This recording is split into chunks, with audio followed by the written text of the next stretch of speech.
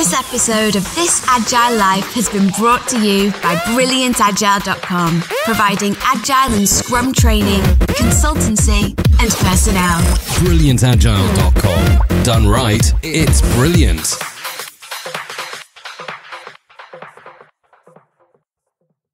Released on Sunday, September 14th, 2014. This Agile Life, Episode 62, Death Rattle. Our sponsor tonight is CodeShip. CodeShip is continuous delivery made simple. Try CodeShip for free. Setup only takes 3 minutes at codeship.io.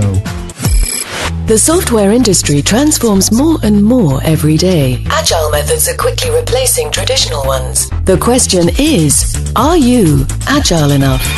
This podcast is devoted to agile and lean software development. Time to welcome your agile coaches on This Agile Life. Hello everyone, I'm the host of This Agile Life, John Sextro. Joining me today are my co-hosts, Amos King. Hey, John, good evening. I'm really excited to be here tonight. You are super excited, Amos. You are all jacked up. You're like hopped up on hops and barley and the uppers and the downers. And I've just had a long, quiet day, and it's time to get loud and just have fun. Too much parental supervision for you, so now you're ready to cut loose for a while. That's right. I got to be appropriate in front of the children. Also with us, Craig Buchek. Hello from chilly St. Louis. Yeah, what the heck? It was 100 last week. It wasn't 100. Like 55 now here. I know. I like it. I know. I love the heat. Guys, let's dive right in. Today, we're going to spend some time talking about the health of your Agile project, or maybe more importantly, the health of your agility. As we've all experienced from time to time, sometimes our Agile foo is better than other times. Can you say time one more time? No. We have no time for that. And sometimes our agility is faltering. Sometimes it's doing great. But our question to work tonight and to discuss and to try to provide some answers, at least some discussion around, is what do you do if things aren't working so well? All the time. Well, first of all, how do you know? Yeah. First how thing we have do to you is know? Figure out how we know. Is it a gut? Is it a gut sort of feeling? So I'd like to say that it's something that you should talk about in your retrospective. But what happens when you're not even having those anymore? Like, well, yeah. Go ahead. One of the things I like to do in a retrospective is what I call the happiness metric. I call it a temperature as well. So we do it in two different phases, actually. We have the personal happiness and how is the team doing. And they're both temperatures from 0 to 10. So 10 meaning I can't imagine doing any better, and 0 meaning things are falling apart and I should have left yesterday. So that's one of the ways I gauge how the team is doing and how individuals are doing. And we track those over time and graph. And so we can see sort of quantitizing a qualitative feeling, which is the best I can figure we can do on that. And I've done this with you. We also do it anonymously, right? Right. Although I wish I had a tool that would track individuals over time and, see how sort of anonymous, but tracking individuals. That would be more interesting to me. I think it would be better to say maybe this person is on a downward trend or an upward trend than this person put a 2, Right. That's what I'm trying to get at there with anonymous trends. How would you do that? How would you have it anonymous? I don't want to spend too much time on this, but how would you do that? Like it'd just be like person 1, person 2, and somehow they would have the ability to self-rate, and then you could go back and look, okay, person 1 basically, up, person 2 trending down. The tool would have to keep a cookie on on who they are, but or they log in. I think that that would be fantastic because you could have, let's say you have a team of 5 and you have 3 guys on that team that their happiness level seems to be increasing. And you have 2 people on the team that their happiness is going down. And if you look at overall happiness, you may see an uptrend or an even trend and think that everything's kind of okay, or at least not changing.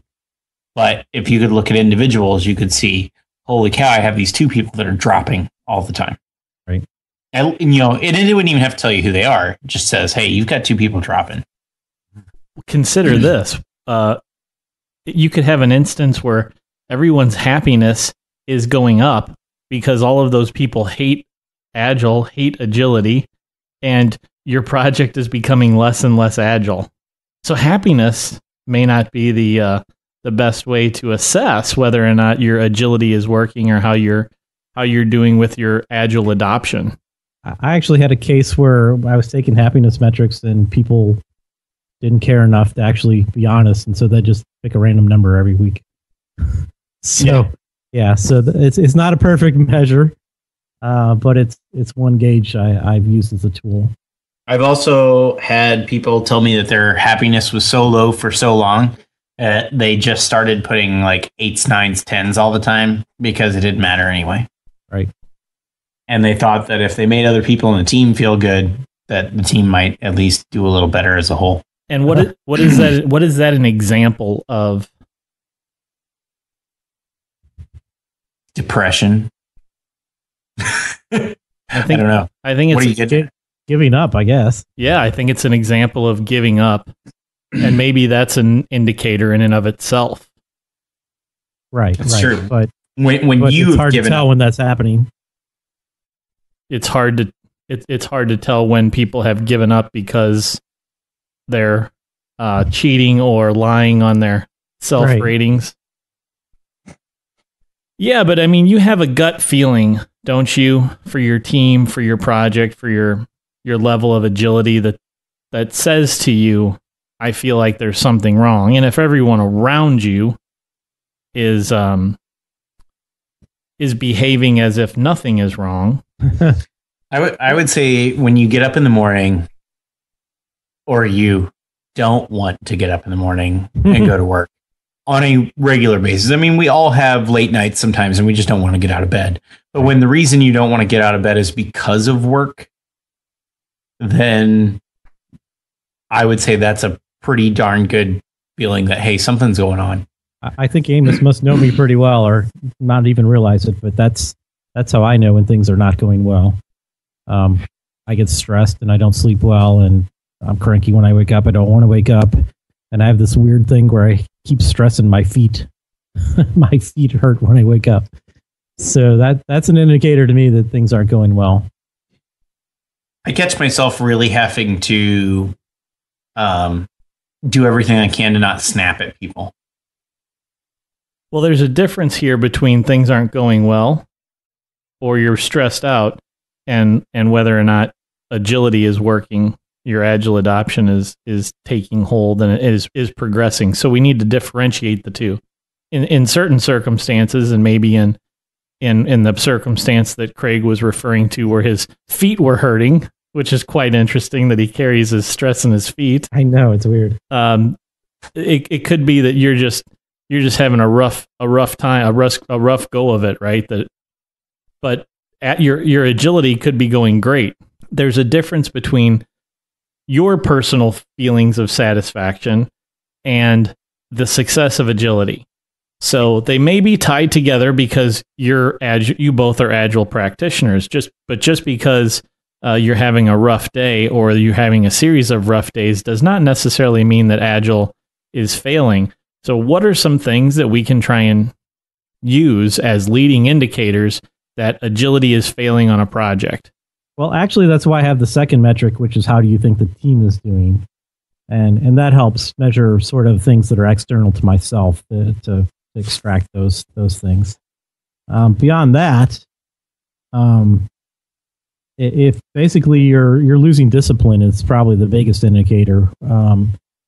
any of the disciplines that Agile teaches. If you start losing those, that's a big indicator.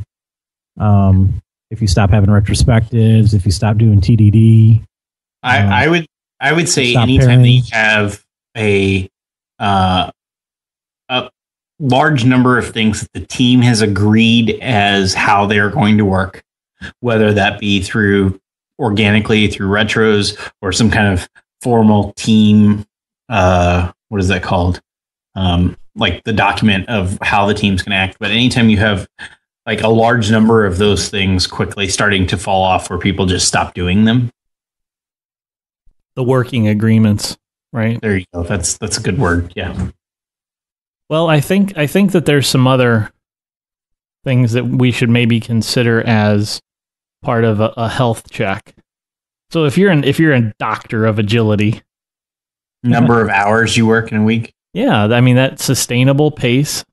That's one of the core tenets, right? Is to work sustainable pace.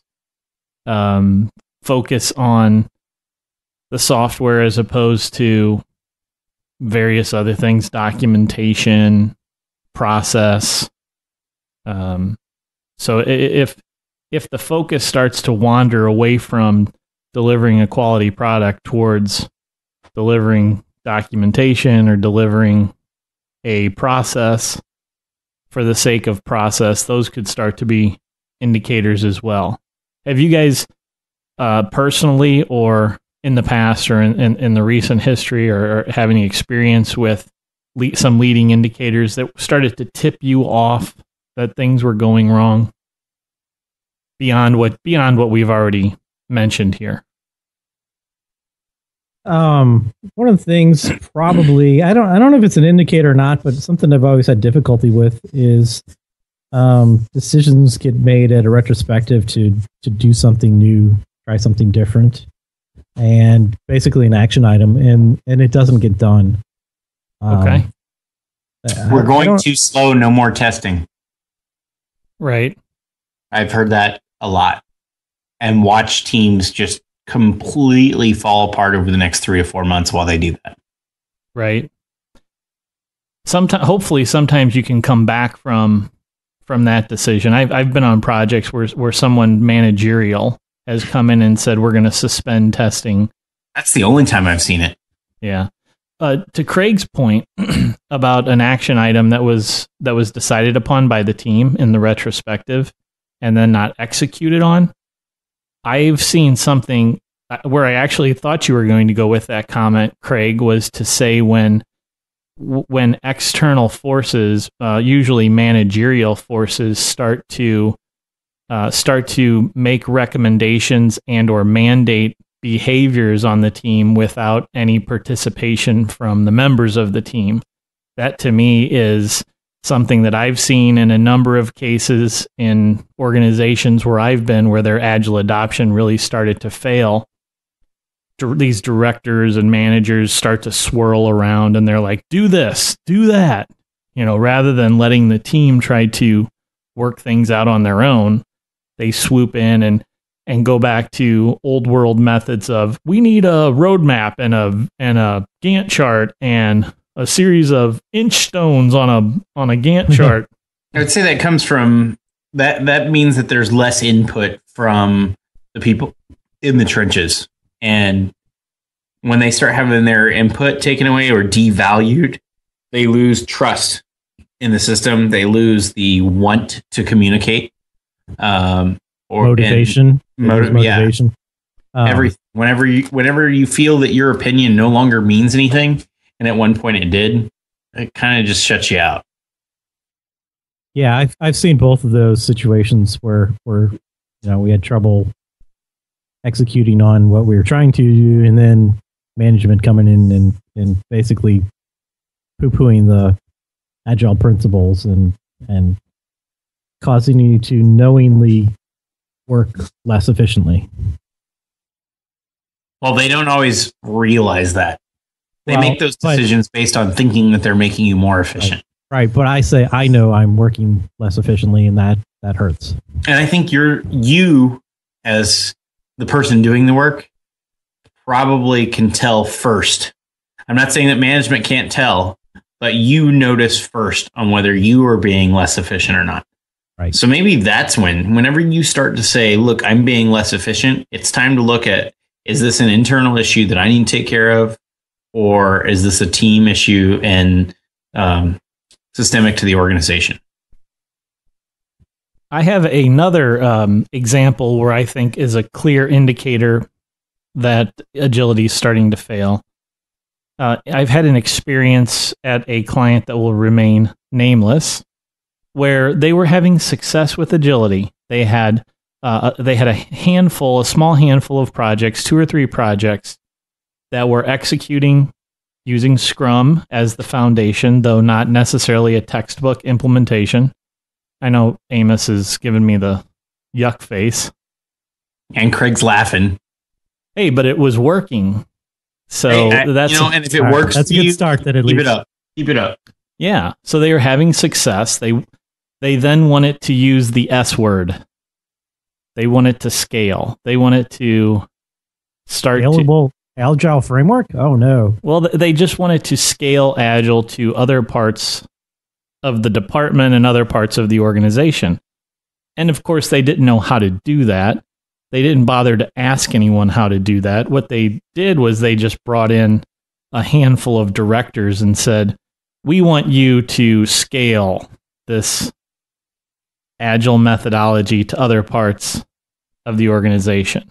And when they did that, those directors came in, had no real clue about what they were doing, and started to dismantle the existing Agile projects that were successful. So this was an indicator when they started to dismantle those projects and take people and move them, rearrange things, that your agility is going to start to suffer because they're breaking up, a team that has a good cadence, that has a rhythm, that's in one of the nice stages of team fundamentals, forming, storming, norming, performing, all of that stuff. If you've got a team that's in norming or performing and it starts to get ripped apart, that's going to affect your team's performance and then, of course, your ability to execute. So significant changes to the structure of a team. Including adding a bunch of people. And that's where I was going to go next, Amos. Okay, because that's a big thing that I've seen where somebody thinks that, hey, we're going to double the size of this team. It's 10 people. We're going to make it 20 in the next 3 months. And they're just going to kick butt and that's funny. Double their progress. And then they're like, oh, why is your progress still about the same? Like, it doesn't change much. Well, so now we're showing everybody how to do everything. We're back to storming. Mm-hmm. And then we don't like each other. And informing. Yeah. And going through the cycles that are there sometimes, because it takes a while. Sometimes you have to form, storm, reform, storm before you can go on to norming and, of course, to performing. But I have a saying that I've been using with some of my clients regarding scaling.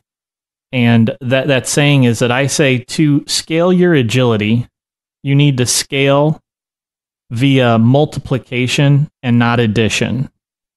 And then, of course, I have some fancy consultant slides that I show them. And it's a fancy consultant tagline, right, Craig, that people with ties on like to hear. But so continue with the metaphor. Yeah. Because I usually think of multiplication as bigger changes than addition. Of course. And the metaphor continues that it's not simply a mathematic thing, but what Amos was talking about, a lot of people's natural reaction to wanting to scale is to add people to a project or a team. And what I say is, rather than trying to add people to that team, leave that team alone because that team is norming or performing. Now, multiply that team across your organization. Create more small teams to scale. Oh, gotcha. So 2 4-person teams working on a project instead of 1 8-person team. Yeah, if you have one 4-person team today, don't cram more people into that team, right? Because but how do you get the ideas from the original performing team to the other teams you want to help perform? Why do you need to do that? Well, they need to be. Not everybody works the same way. Well, true. But how do we get a new team to move from, old methods that aren't working very well to improved agile methods? So my thing is, even if you want to double the size of a team, move in one person. Wait 3 or 4 months. Move in one more. Wait 3 or 4 months. Take the 2 of them, break them off at that point to another team, and add one person to them. Yeah, wait 3 or 4 months, add another person. Usually an organization has zero patience for that sort of thing. Right. They don't have a year to build that second team. No. Right.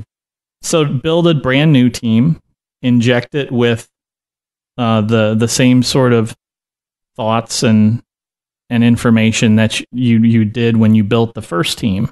Try to recreate that process that you used for creating that first team. Start with a basic set of, here's how we're going to work today, and through our own retros, not through the other team's retros, we will change how we work. So you have that basic set. And then you can also do things like lunch and learns, where one team talks about, hey, here's how we do this, and we just have lunch with everybody. Right. Before you get to that, though, I think you need to start the new team with an agile coach and some agile training, just to help get them up to speed on, okay, well, how can we be performant? What are the things we should know to work well as a team together? I think that depends on who you're staffing that team with. Right. If they're agile experts and they've worked on several agile teams and been successful, then they can sort of spread the word. But or you can hire me and my team. People. Exactly. Yeah, you just hire me, bring in 4 people. We know we're already performing. Let's do it. That's what I said. Agile coaches, other agile practitioners. I like to think of myself more as an agile practitioner than coach, but that's another way to spread the knowledge. One suggestion, seriously, and I'm not trying to sell myself, is to find a small development team that goes around and does work. Bring them on and add a person to their team. And so that John, that can get you over that hump of we need this now. And then you can slowly add people to that team and then pull there and slowly cycle them out. Yeah, I've seen a lot of startups work that way. They'll hire someone like Pivotal Labs to start on their project. And then, so those are basically consultants. And then once they get going and they sort of prove out the concept, they start hiring permanent employees that work with the people at Pivotal Labs, basically in the same office. And they basically build the team and move the Pivotal Labs guys out of the team. And I think that's a very viable way to do those things, if you can't do that already internally. Far too often, though, guys, I'm not completely against the theory or the idea of adding people to a team, but far too often, the notion of adding someone to a team is not seriously considered and understood when you think of the effect that adding that person to that team is going to have. And everyone knows today, and if you don't, call me up and I'll come over and I'll hit you on the head with a tack hammer. that would be painful. Yes, that's the idea. That adding a person to the team is going to slow the team down, regardless of who the person is, regardless of if it's Amos or Craig. For some period of time, the team will slow. Absolutely. Because you have to reset that team back to a storming state, and that person has to get up to speed. And the more people you add, the longer it takes to get back up to that. It just freaking boggles my mind. The people that have MBAs today in these organizations sitting there with thumbs up their asses, thinking that they can just go around and take any person from one team to another, move them in, and it's going to be seamless. They think that people are like interchangeable. Don't try and talk over me. I'm on a rant. They think that people are interchangeable, pluggable units of resources that they can just move around at their whim, and I want to punch them all right in the face. But if I add hold on a second, power, I have an extra kilowatt. Rant over. I got to cleanse my aura. All right. People work here, it turns out, not resources. Oh, God. That is, yeah. And what I really don't understand is there are whole books written about the subject of adding people to a team in the 60s and 70s. And I'm pretty sure that people knew it in the 1800s, that you couldn't just add more people and get more done in certain jobs. Well, it's on an assembly line, it's not as big a deal. But in creative work and knowledge work, it's a huge deal. Right. And not everybody in the 1800s was on an assembly line, which is why I'm assuming some people already knew this back then. That's true. So we definitely learned, as a culture, we learned this lesson at least 40, if not 50, if not 70 years ago, that adding people into an organism, a team organism, is going to slow them down for some period of time. So I'm not against adding people to a team. I just want everyone to be cognizant of the fact that there's an effect, there's an impact, and it's going to take that team time to ramp back up. So, as an indicator that things are starting to or are going to be falling apart, if your organization is shifting people around a lot for the sake of reorg, for the sake of leveling resources, quote unquote resources across the organization, that could be a leading indicator that your agility is going to suffer. True. Well, I just feel like I unburdened myself. Yeah, I kind of feel really good after you got that out. You look more comfortable and you're smiling. I'm really happy for you, John. I'm in a zen place now. Right along those lines, if a company comes to me and they've changed the name of their human resources department to the human department, I will give them a discount. So I worked for a company, a large beer manufacturer, that changed their HR department to people. Yes! So the department was called people, but they still dealt with resources. I was well, it was a step in the right direction. Progress sometimes takes time. They had a retro and they saw a problem and they fixed it, and they just haven't seen the next problem yet. But okay, so we've got some indicators. Yep. And let's say we're seeing them and things are starting to fall apart. We're starting to feel really unmotivated. What are some things that we can do to try to stay motivated through that? Are there any retrospective exercises built for building back motivation?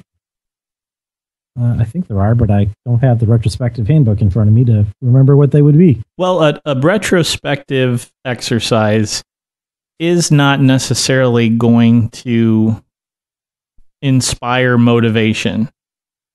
Just by the sheer definition of what you're in a retrospective to accomplish. You would maybe have some exercises that are focused on having the team identify ways to re-inspire themselves and to come up with other ideas for becoming inspired or getting their mojo back.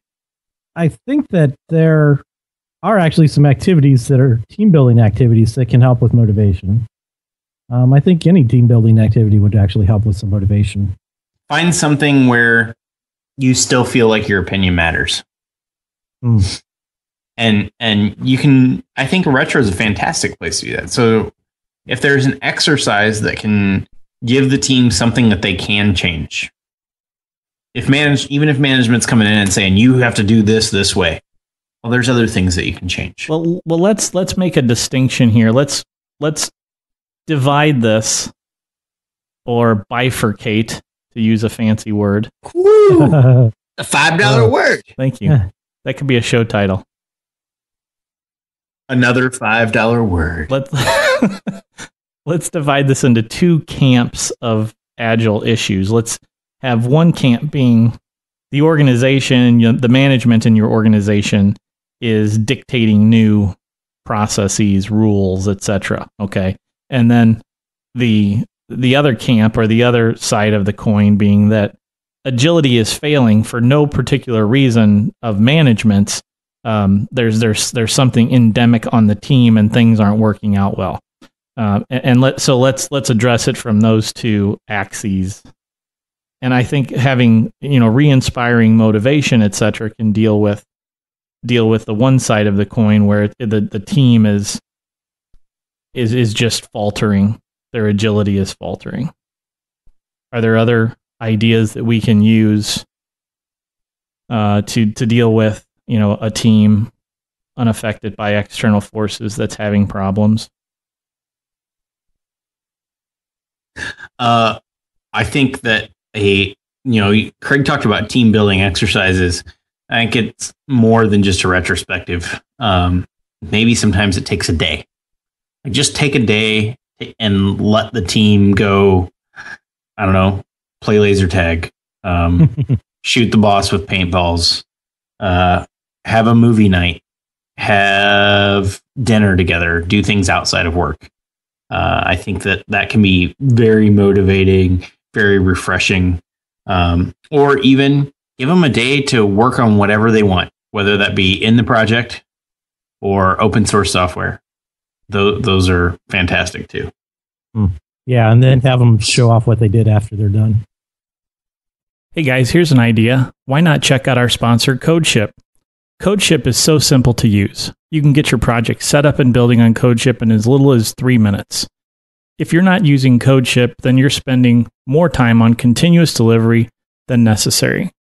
Our good friends at CodeShip won't even ask you for a credit card to get you started. I know, I've done it. What are you waiting for? Maybe you're worried that you'll run into a problem or you'll have trouble getting started. Fear not. If you need help getting started, you'll find all the help you need on the CodeShip blog at blog.codeship.io. Plus, their blog has tons of interesting and helpful posts and videos to help you elevate your continuous delivery. If all else fails, the good people at CodeShip are easy to reach and they are always happy to help. Few things in life are easy, but this is one of them. Let CodeShip make continuous delivery simple for you. Go and visit codeship.io/thisagilelife and use the offer code thisagilelife when you sign up, and you'll receive a 20% discount for 3 months on any paid plan. Thanks to CodeShip for sponsoring This Agile Life. And now back to our discussion. I think the best people to solve this problem are, of course, the people on the team. And what I have done in the past is propose a little bit of a reset or a reboot, call it what you will, a period of time for the team to get off of the hamster wheel for a second, to step aside from the day-to-day operation of the team and to spend a day, 2 days, 3 days, maybe even, God forbid, a whole week, thinking about what it is that they're doing, how they're going about doing that, and just having a period of time where you're kind of going about retooling your entire setup. If people are having trouble, if you're not being successful, if you have stories that are not getting completed, if you have stories that are rolling over your sprint boundaries or iteration boundaries, then I think it's really time to think about spending some more time, spending a significant amount of time resetting your setup, resetting your process. Have you guys ever had that experience where you've been part of a team that was having problems and then were given the opportunity to kind of reboot things? It's been a while, but yes, I was on a team and we went out, and this is where I got the laser tag idea. We went out and played laser tag, and then we had a dinner like the next week, and the Monday of that next week when we had dinner was also just like play day. We did whatever we wanted at work. And that's good for morale, but it solves nothing. I don't know. I would say that it solves a lot, because when you go do those things, you talk with your team. It really does turn into a retrospective, whether you're going to lunch together as a team or out to dinner, or you're shooting each other in the back with paintballs. There's something therapeutic that comes out, and people start to talk whenever they're outside of that normal setting, and possibly whenever there's no other ears in shot. That team starts to talk and get to know each other, and it can have a huge impact and things talked about on what we should change. It really is just a different way to have a retrospective. So I think if morale is one of the problems, then helping morale with an exercise or a day or some activity like that is definitely helpful. And I if think Tice was here, he would say the whole team should do yoga every morning as their exercise. and I think if you have problems, I think morale tends to become a problem. So I think it's probably effective in a lot of situations. That might be the first step in your recovery. Start with morale. Start with improving morale. Get everybody, good way to get people to talk. Yeah, get everybody a little bit looser, happier, so that they're more willing and accepting of additional critique, feedback, and then ready to think about making things better for Agile. So I've never seen a reset, that was called a reset, really, except when you change the makeup of the team. And so I'm going to propose, if you're really having serious problems, and I know that adding people to your team can cause problems, but it can also be that reset point that might help a struggling team. Swap a person out. Or a couple. I mean, if the team's really having trouble, then if they're really at a low point, then you're probably not going to go too much lower. So you might as well reorganize. And I think that depends on where your team is and what's going on. If your team's been together for 2 years on the same project, maybe a couple of them are a little burnt out. They're tired of doing accounting software. They're like, oh man, I just want to do a social networking site because that's the next thing. and so if you move one or two of them, it can be a nice refreshing thing. I completely agree with that, Craig. Pretty awesome. I've been in organizations where we've suggested the reset, we've suggested the reboot, and it's funny, Craig, because oftentimes all of the managers swarm around and they say, "Oh my God, we can't say the word reset. We can't say the word reboot because then the directors and the VPs will get the sense that things are failing." It's like, who gives a shit if we call it a reset? Call it what it is. Give everyone a chance to shift into a different lower gear and reset things. Otherwise, you're going to continue, at 100 miles an hour down some rat hole that ends up in a disastrous ending, which in a lot of cases results in a significant turnover on that team. And a lot of times when you get down into the bottom of that rat hole, it turns into people losing jobs.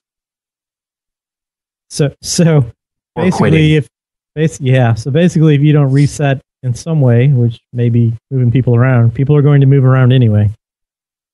On their own. Right. Speak with your feet.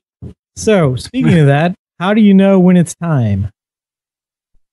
How do you know when to give up on your team? Or, well, I guess there's 2 points to that question. One is, how do you know when to give up on a team? And how do you know when it's time for you yourself to move on?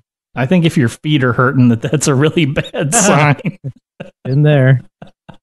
If my feet hurt, I've had the experience personally where you sit up in bed, you're not tired, you're not necessarily tired, or you're just as tired as you ever are, right?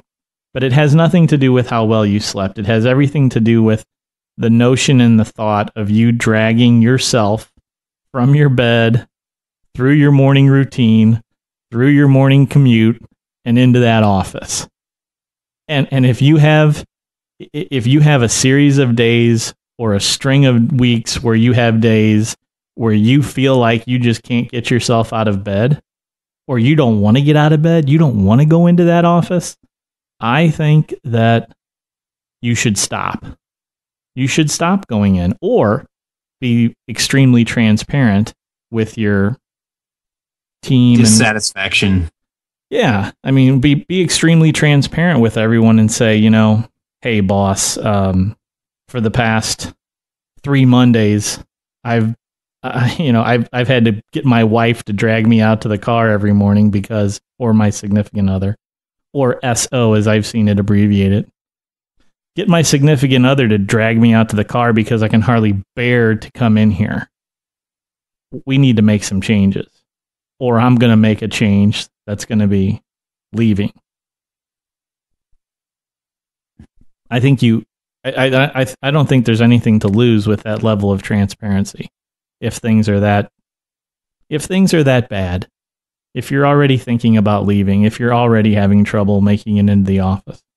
I had a job where I was having that problem, and I became pretty transparent about it, and it didn't start really to change. And then I started looking for a new job. And I think that that's another way that can boost where you are. Sometimes just talking to other places and seeing that maybe the grass isn't always greener can help remotivate you, because sometimes you're just in a slump. And also, when you find out what someone else is willing to offer you, it gives you a good place to go back to your team and feel more confident in saying, here's how we need change. Here's what I think we need to do. And I need it to happen soon. And you don't have to tell them that you're getting other offers, but it gives you the gusto to come in and say something, because you realize that, hey, other people think I'm worth something, and it kind of can get away from that demotivating feeling and allow you to try to change. And that's what I did. I went and interviewed at like 10 places and felt really good about myself, which gave me the confidence to come in at work and say, hey, look, we need to make these changes. And those changes happened after that. And I think a lot of it was because instead of beforehand, I was saying it, but it was like, oh, we need to make these changes. My life sucks. I came in at it with a more confident outlook on it. And I think that was perceived by the rest of the team of, hey, he's confident about this change. That's a great story. I want to offer one piece of information that I've noticed and experienced over my years in the industry, and I actually call this the death rattle. The reason I call it the death rattle is because there's an actual medical term known as the death rattle, and it's something that happens to people when they're nearing death. There's a certain sort of breathing noise that sounds like a rattle that starts to occur. So it's an indicator that someone's going to pass away. And when a person goes from being morose and depressed on a team to all of a sudden happy, I call that the death rattle. I tell people, watch out, because that guy was really, really unhappy. He was really acting depressed, and all of a sudden he's happy. I said, that means he's probably about to leave. But having said that, Amos, I think that I understand what you're saying. You got your emotions propped up by talking to some other people and then them telling you have self-worth, you're valuable, you're smart. And then that inspired you to go back and make changes. And I think it also inspired you because you knew that there was other grass out there that was green. Yeah, I knew that if it didn't work, I had an option. I had an out, which gave me a lot of confidence. And yeah, sometimes just knowing that someone else wants you can give you the motivation you need to make positive impact on everyone else in your team? So I would say in some ways, if you hate your job, if you're in that situation, that you're basically depressed. And you should probably treat that like any other kind of depression and get some sort of help for it. And we should probably have a whole episode on depression. There's people in our communities that talk about depression among programmers. And probably put that as a topic in our backlog. I agree. And, one depressed person can bring the rest of the team down. And one super motivated person can bring the rest of the team up. You're not talking strictly about, Craig, clinical depression, right? You're talking about a bout of depression. It's still clinical depression. It doesn't matter if it's chemically induced or situationally induced. Okay, I don't want to have to get the DSM-5 out or anything.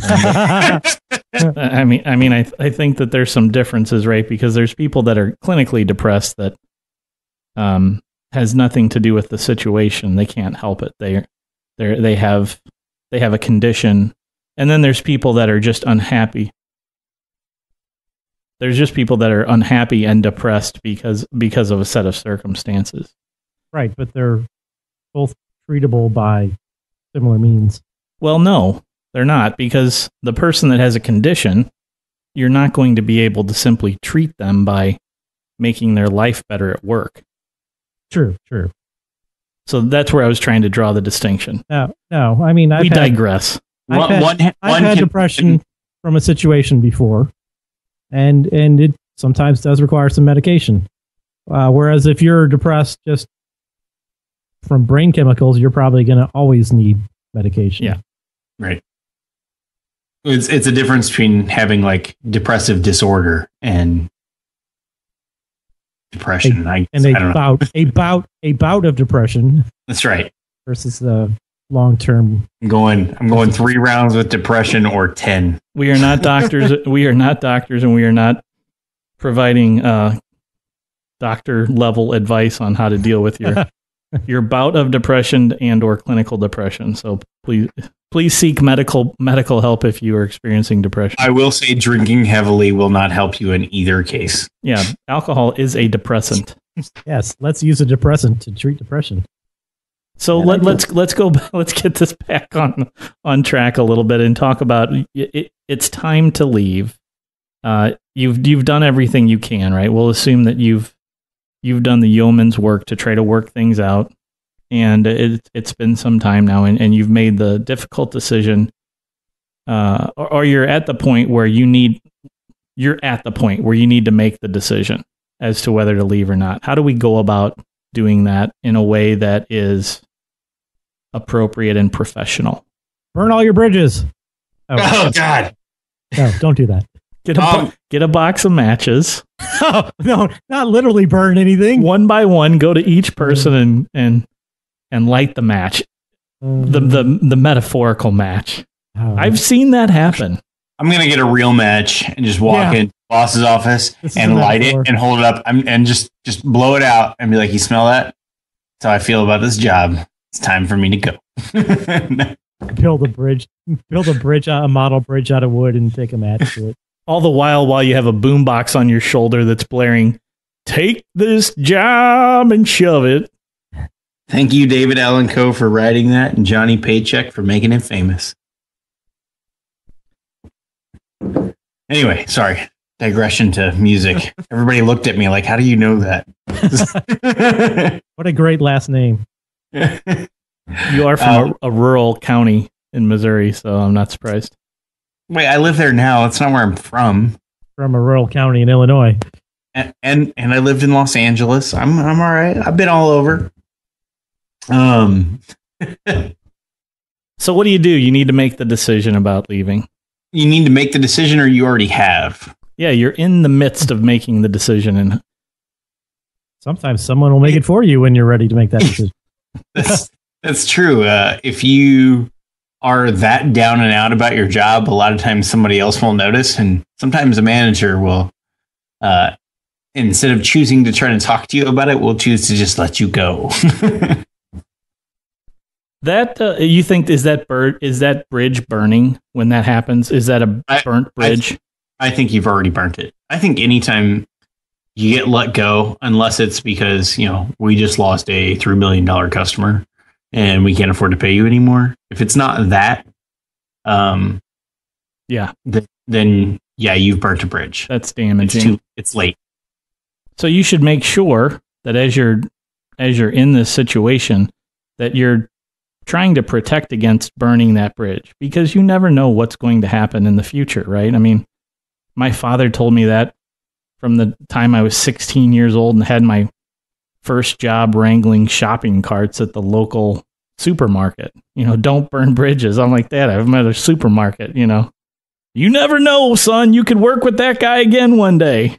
So have you? Oh, hell no. and just because you're having a bad time with everybody at work now, you've probably had at least one good time with somebody there.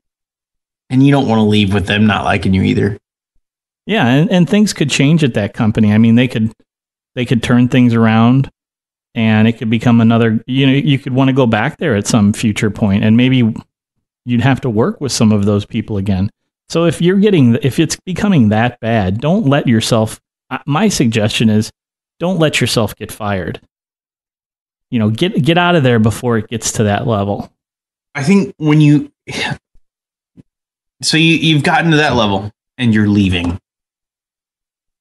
You need to do it professionally. And I really suggest not walking in and saying, here's my 2 weeks. Like, write a letter of resignation. We're professionals. We should write a letter of resignation and tell them in that letter why. But make sure you do it in a way that is constructive, not demeaning.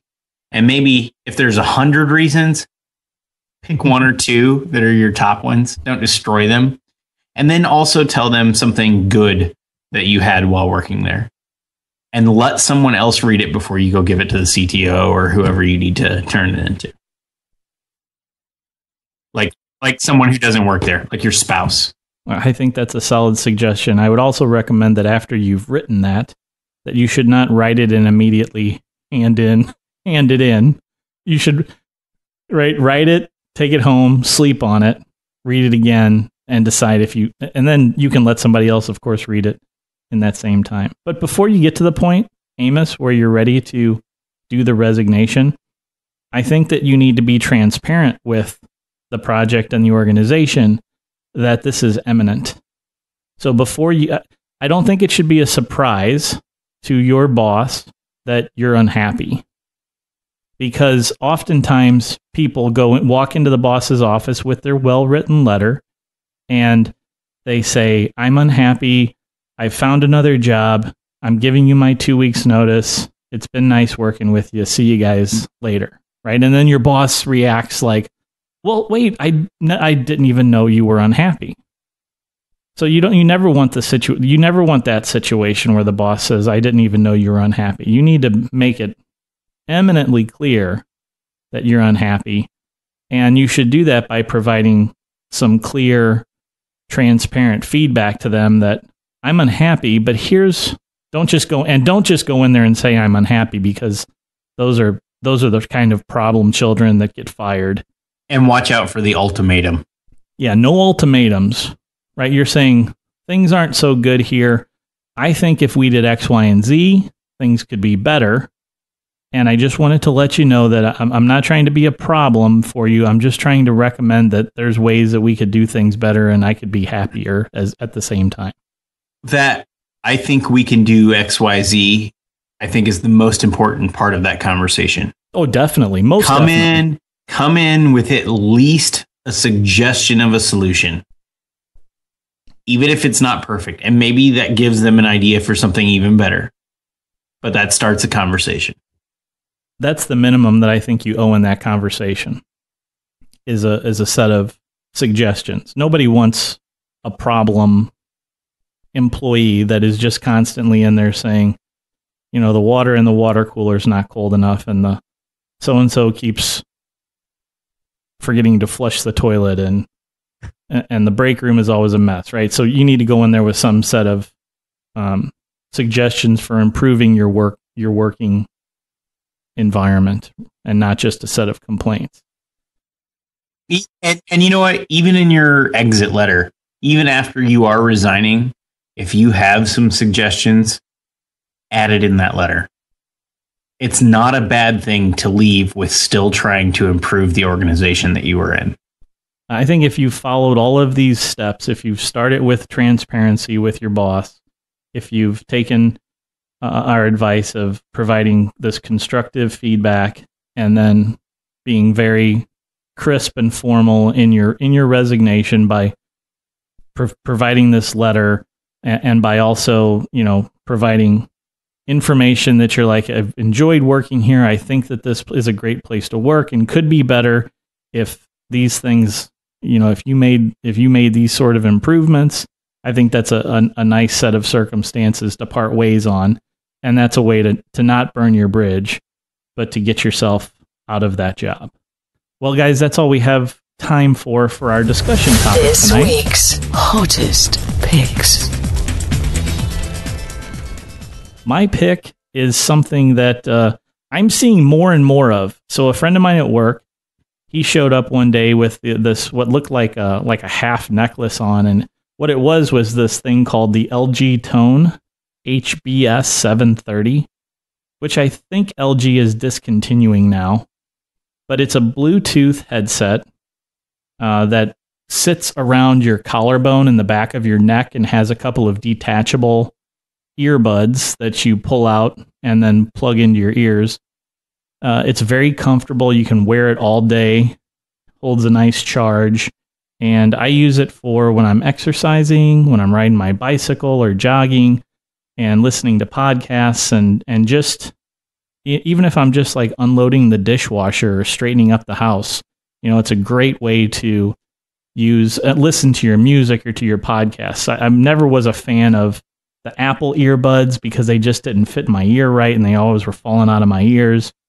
And other earbud type things, our earphones, earplugs would, they had a cord on it. And if you're doing some sort of activity like bike riding or jogging, you could very easily get the cord snagged on something and then yank the little earbuds out of your ears, and that causes a problem. So if you like Bluetooth headsets, I highly recommend the LG Tone.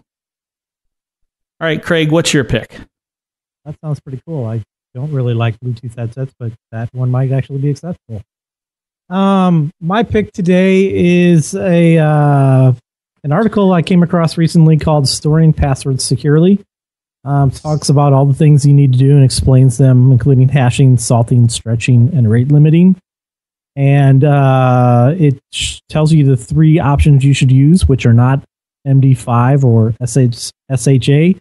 They are PBKDF2, bcrypt, and scrypt. So it basically tells you how to do it right.